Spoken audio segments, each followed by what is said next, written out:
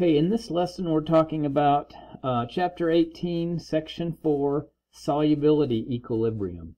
Back earlier in the semester when we talked about ionic compounds, we said some of them were insoluble. But really, we were oversimplifying because all ionic compounds dissolve at least a little tiny bit in water. And we're going to use the concept of solubility equilibrium to quantify just how much dissolves. And use that for determining concentrations of how much dissolves. Okay, let's take something that is not very soluble in water, an ionic compound. Lead 2 chloride is an example of something that we would have called earlier in the semester insoluble. Well, we can write an equation for it dissolving in water that looks like a chemical equation. So lead 2 chloride would be PbCl2. It's a solid, and when it dissolves in water it forms the lead 2 ion and 2 chloride ions. Now it's not a chemical equation, it's actually a physical process, but the equilibrium works just the same. When we get to, there's a forward reaction of the lead 2 chloride dissolving and reverse reaction of the lead ion and chloride ion precipitating back to lead 2 chloride. And we reach an equilibrium where the rate of the dissolving is equal to the rate of the precipitation. Okay, when we're at that equilibrium, we can talk about an equilibrium constant. So if we were to write the KEQ of this, I'll call it a reaction, even though technically it isn't. KEQ. We would take the concentration of the products divided by the concentration of the reactant raised to the power of their coefficient. So we'd have the lead 2 ion concentration times the concentration of the chloride ion raised to the second power because of that 2 coefficient in front. Now, we would divide by the reactant, products over reactant, except that we don't include in equilibrium expressions solids or liquids. So the lead 2 chloride wouldn't go in this. So this would be the KEQ for the dissolving of lead 2 chloride. It's just the concentration of the products raised to their power of their coefficients. Now, in the specific case where we have an ionic solid dissolving in water, we give the KEQ a different name. It's called the solubility product constant, or KSP, but it's determined just like any other KEQ. So KSP here is the concentration of the lead 2 ion times the concentration of the chloride ion raised to the second power. Now, the smaller the KSP is, the less soluble the compound is. Now, you can memorize that or you can figure it out. I don't memorize too well, so I just figure it out. If this solid is not very soluble, it means you don't have a lot of ions here. So if this is little, it makes KSP small. Okay?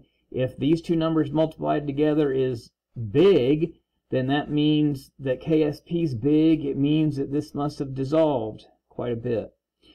So, since the smaller the KSP, the less soluble the compound is, we can go to a table. This is a copy of a table from your book that gives the KSP values at 25 degrees C for all different compounds. Now notice they're all to the negative power. This didn't copy real well, but each one of these is a negative power because you're really only interested in KSP for things that are not very soluble. Now notice that these are solubility at 25 degrees C. Solubility is temperature dependent, so if the temperature were to change, the KSP would change. It's given at 25 degrees C because that's the typical temperature of a laboratory. So we're being asked a question here, which is less soluble, silver chloride or silver iodide. Well, if you go to our KSP chart, and no, you won't have to memorize KSPs. We'll always give those to you. Let's look for silver chloride. There's silver chloride and its KSP. And silver iodide and its KSP are here. Silver chlorides is 1.8 times 10 to the minus 10th, and silver iodide's KSP is 8.3 times 10 to the minus 17.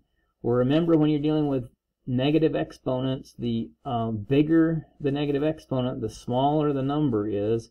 So silver iodide has the smaller KSP than silver chloride. So which is less soluble? It would be the silver iodide. Okay, it has a smaller KSP.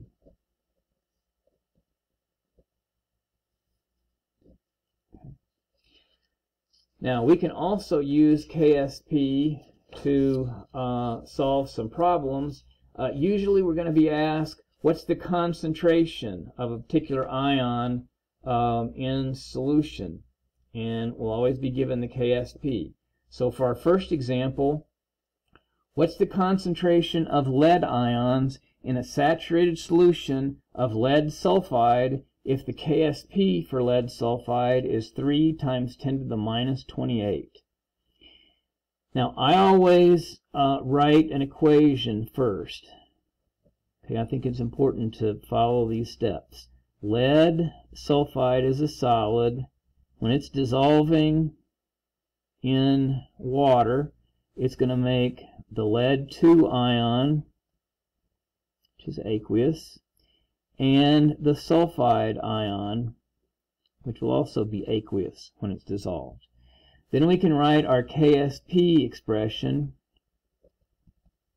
products of reactant, so it's a concentration of the lead ion to the first power times the concentration of the sulfide ion. It's also to the first power, since there's no coefficient in front of each one of these.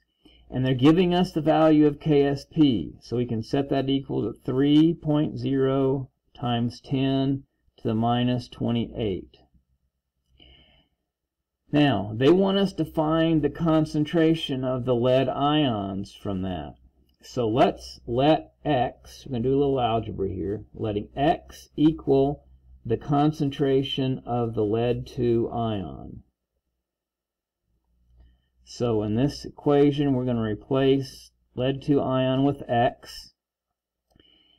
Now, the concentration of the sulfide ion is the same because these are in a 1-to-1 ratio in the compound. When they dissolve, they're in a 1-to-1 ratio. So for every lead ion, you have to have a sulfide ion. So since they're the same, we're going to replace the concentration of sulfide ion with X here as well. They equal to 3.0 times 10 to the minus 28. Or X squared equals 3.0 times 10 to the minus 28. Well, how do you find X? You just take the square root of X squared to find X. What you do to one side of an equation, you have to do to the other. So square root of X squared is X. And then we have to get our calculator out and find the square root of 3 times 10 to the minus 28. And it is 1.7 times 10 to the minus 14. Now, that's, remember what X was. It's the concentration of the lead ion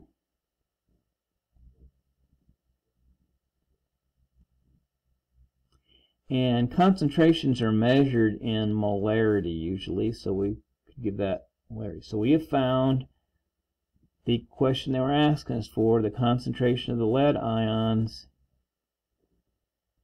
in a solution of lead sulfide. Okay, let's do another example. What is the copper 2 ion concentration and the iodate ion concentration when copper 2 iodate dissolves? And they're giving us the KSP. Well, again, I always write the equation first. CuIO3 2 makes the copper 2 ion aqueous, and this was solid. And the iodate, let's see, there's going to be 2 of these iodate ions,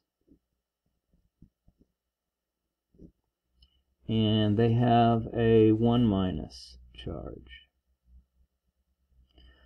Okay, so then when we write KSP,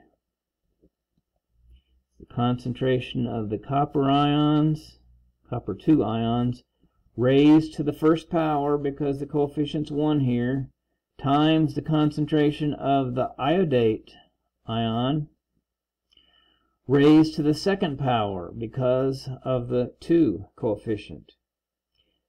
Now this time let's let X equal the concentration of the copper 2 ion. Okay, and the KSP is equal to 1.4 times 10 to the minus 7, what they told us in the problem. So if we call this concentration X, well, now we need to know what the concentration of the iodate ion is. Well, if we look at our formula up above, for every 1 copper in this compound, there's 2 iodates. For every 1 copper, 2 iodates. So if the concentration, when this dissolves, it dissolves in the ratio of for every 1 copper 2 ion, there are 2 iodate ions.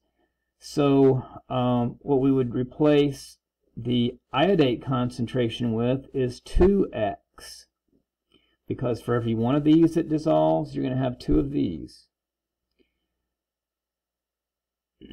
And since it was squared, we have to keep our exponent there. So if we do a little algebra here, 1.4 times 10 to the minus 7 equals, let's see, this is going to be 4 x squared here times x is x cubed. To solve for x, let's first divide each side of the equation by 4. So we're going to have 1.4 times 10 to the minus 7 over 4 is equal to x cubed. Well, to find x, we need to take the cubed root.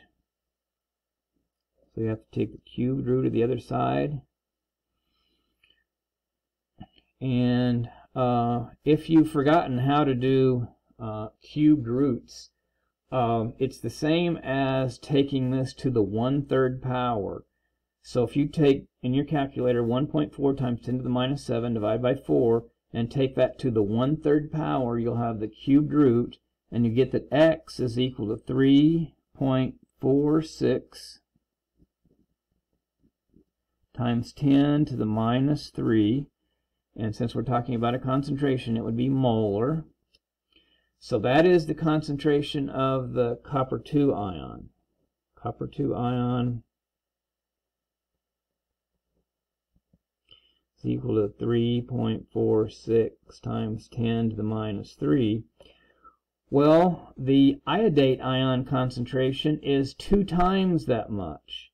So all we have to do is say the concentration then of the iodate ion, take this number times 2, and we get 6.93 times 10 to the minus 3. And since these are both concentrations, they would be measured in molarity. Your answers here. Now you can see if you get compounds, think of something like aluminum iodate, where this would be a 3 subscript here, you'd end up finding a 4th root. So they can get kind of complicated. We typically aren't going to be doing problems this complicated. We're going to be focused more on these simpler ones that dissolve in a 1-to-1 ratio. But when you get into AP chemistry, you'll see more of this kind of problem. Okay, now the last part of this section, the common ion effect. Well, first of all, a common ion is an ion that's found in both compounds in solution. So if you had silver chloride in solution and hydrogen chloride in solution, or hydrochloric acid is what that is, they both contain the chloride ion. Now, the lowering of the solubility of an ionic compound by adding a common ion is called the common ion effect. Now, HCl, hydrochloric acid, is completely soluble in water. And the question here is what would be the effect? I guess I've got my English wrong here. What effect would be, I should say, what would be, let's move that out, what would be the effect of adding hydrochloric acid to a saturated solution of silver chloride? Now, silver chloride is not very soluble.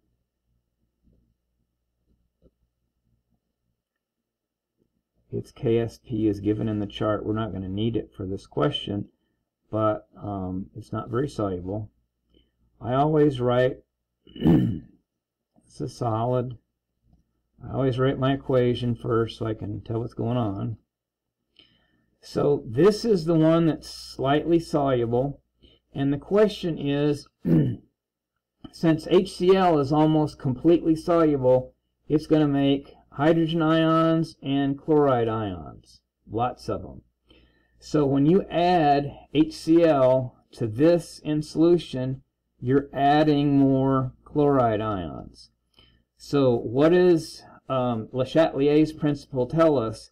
If we add more of this ion, whatever we do to a reaction, the way I always like to think of Le Chatelier's principle is whatever we do to a reaction, it's going to try to undo it.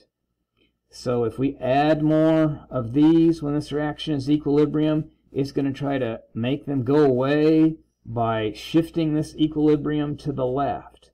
Well, what happens when you have a solubility equation? If you're shifting this to the left, it means you have more of the solid and less of the ions in solution. So that makes the silver chloride less soluble. So the effect of adding this common ion is to make AgL, silver chloride, less soluble.